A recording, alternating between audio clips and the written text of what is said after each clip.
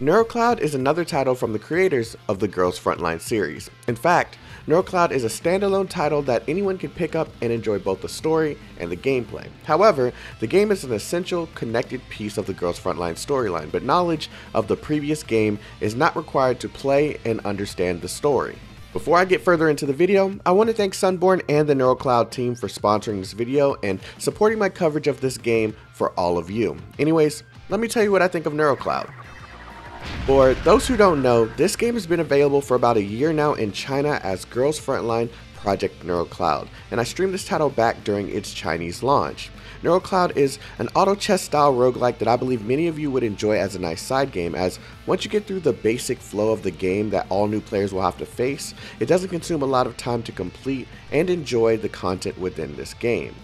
The gameplay consists of you placing a group of characters that you've acquired, otherwise known as sea dolls, on the battlefield and watching them either eliminate the enemy or get eliminated themselves.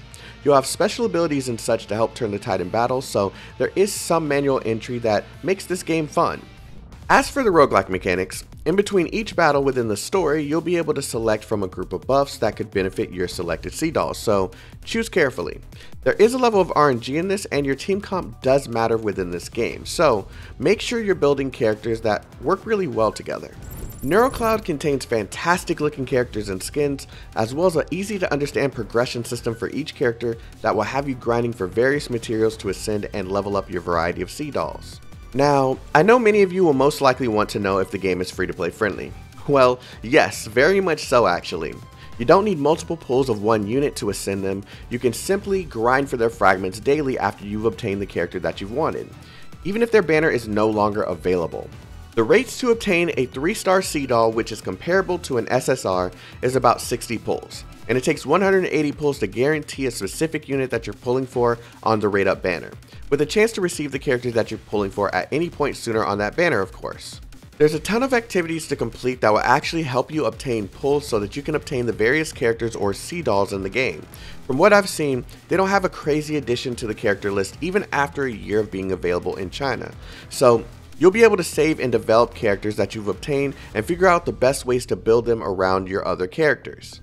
Yes, this game is a grind, but it's the type of grind that wants you to log in daily, and it won't take hours upon hours of your time to do so. As someone who does not like chibi characters in their games, I believe the developers of NeuroCloud did a fantastic job at creating a casual auto chess roguelike title that's simple to understand and easy to play as both a spender or a free-to-play player. The visual presentation of this game is really nice and inviting, so much so that I found myself interested in the game despite how much I do not like chibi characters within my games.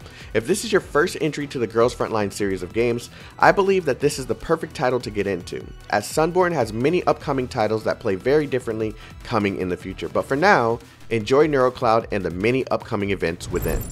If you're watching this video right after it's become available, the closed beta test must be starting soon or must have already began. We need to ensure that we hit the pre-registration goal so that we can obtain all the rewards you see on the screen right now, including the free sea doll, Willow.